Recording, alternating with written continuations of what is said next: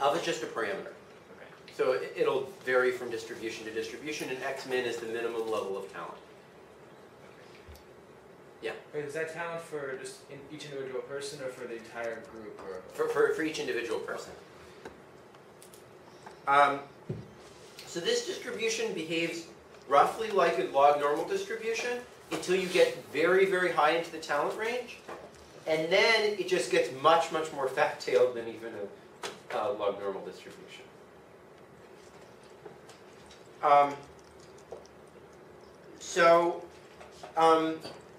Jeff Bollinger, could you tell us something about the proto-distribution, or like what its properties are like, or just anything you remember from reading the Gebeck's paper about it?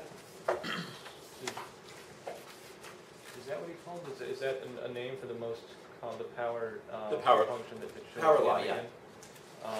So I think it can be used to model on a logarithmic scale the population of cities relative to their ranking in a country. That's right. And then they also had it for firm But do you remember some of the ways that he sort of described the law? Like, you know, what was the sort of striking way of thinking about it, or? I guess so. The one thing I remember is that he said that it came up again and again, but they couldn't always account for it completely in theory. Mm-hmm. So they, particularly, I think the coefficients, or the number that is raised on the that tended to be fairly constant between examples in a particular area, and they couldn't necessarily explain why. So what's the number raised? I think often 1. Yeah, but what can you give an intuitive description of, like, how do different cities differ if the coefficient is 1? Do you remember? That might take me a second. Okay. I don't know. So the basic idea is that the fraction, so here's a few different ways of thinking about it. The fraction of people with talent that's greater than 2x is 1 over 2 to the alpha times the fraction of people with a talent x, above x.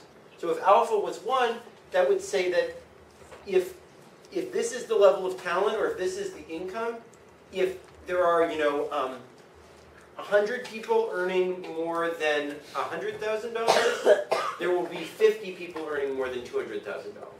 So as you see, that's sort of like a very slow process of dying out, right? So like if you went to, if you went to $400,000, it would still be 25 people earning more than that. So it's a very slow process of like dying out, being above some level. Another way to think about it, which was related to what Jeff was saying, is that the 5th most talented person is 1 over, that is if alpha is equal to 1, then the 5th most talented person is 1/5 as talented as the most talented person. So that means that there's huge differences between people at the very top, right? And the further to the top you get, the bigger the differences are, basically. Because the 3rd and the 4th person are only, 1 over 3 over 1 over 4 compared to one another. So the 4th person is 3/4 as good as the 3rd person, but the 2nd person is only 1/2 as good as the 1st person. Yeah, Michael? Can you explain the first one again? The first explanation? Okay, so if there are, imagine that we want to say that, like, imagine that the grade distribution was the talent, right? And imagine that there are 10 people who get a grade above, 95, right?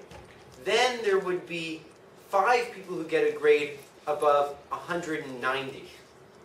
That's sort of the idea, right? So it's like if someone is if you double the level of talent, you only cut in half the number of people who are doing better than that. Oh, okay. You see, but it depends on the alpha coefficient. So if alpha is greater, it'll die off faster. Yeah. This is like is that's not like true for I don't know, I'm just thinking of like basketball. Like the 2nd most talented person is like very closely as talented as like like they can't even decide. Like it's an argument on SportsCenter every day, like who's the most talented, right? Like, Well, so I'm going to show you some things for which this is definitely true, and then the other things, I mean, in many of these things it's going to be a little bit a matter of interpretation, but actually in terms of like salaries and stuff, I haven't looked at it, but I would guess that Zipf's law is pretty darn close actually. So I would guess that like the first best paid people in most sports earn about twice as much what the next best paid person earns. do you like in terms of tiers? Is that does anyone know whether that's true or not? Like every NBA team like almost has like a max salary guy, and like Well, Joe Johnson. but imagine that they didn't. So there might be that, you know, the point is that there are these artificial things that are keeping the salaries down. But if you look at like musical artists, like it follows this almost perfectly. So the best paid person, the best paid musician earns twice what the next best paid and 3 times what the third best paid and so forth. And they get closer as you move down. But the top person is always way better than the next person. Yeah, Karen. Actually, that's true. If you watch like the E channel and they talk about the top 10 best paid stars, Yeah. the ones who are at the top are making like hundreds of millions, while the ones at the bottom are making like 10, 15 million a year. Yeah. So the distribution really does one. Well, so and I'll show you some things where this is really does hold. So just to give you a sense, this is the inverse hazard rate. So this is 1 over that hazard rate, and you see that the log normal distribution and Pareto are very similar until you get very high, and then the Pareto distribution just gets enormously higher than the log normal distribution is. So the tails are much, much fatter. So here's an example of Zipf's law.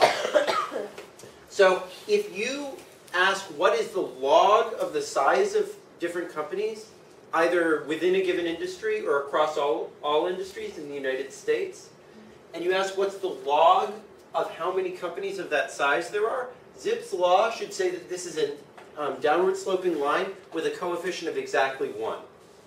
And that is exactly what you get. No matter how you cut it, you almost always get exactly Zipf's law, which is just amazing.